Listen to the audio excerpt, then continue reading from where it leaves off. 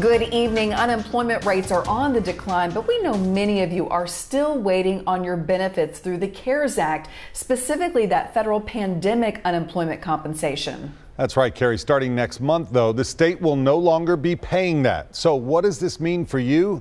News Channel 5's Kelsey Gibbs with the answer. I was self-employed.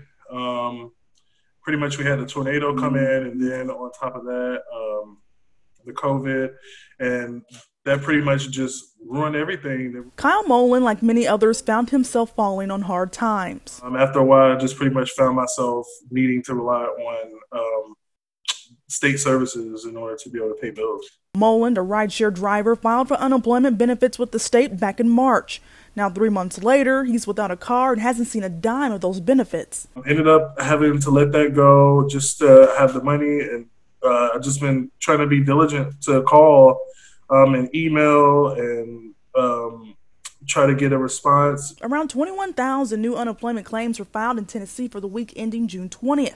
And this week, the Tennessee Department of Labor and Workforce Development announced the federal COVID-19 unemployment program will end next month. It's just a waiting game.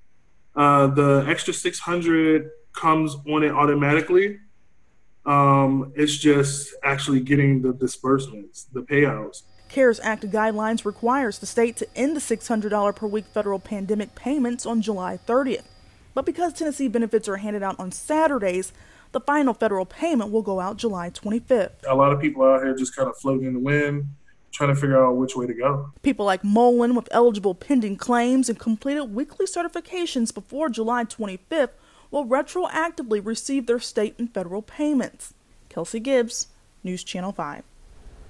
Thank you, Kelsey. There are 2 additional unemployment relief programs that are part of the CARES Act: Pandemic Emergency Unemployment Compensation and also Pandemic Unemployment Assistance. Those programs will continue through December 26th of this year.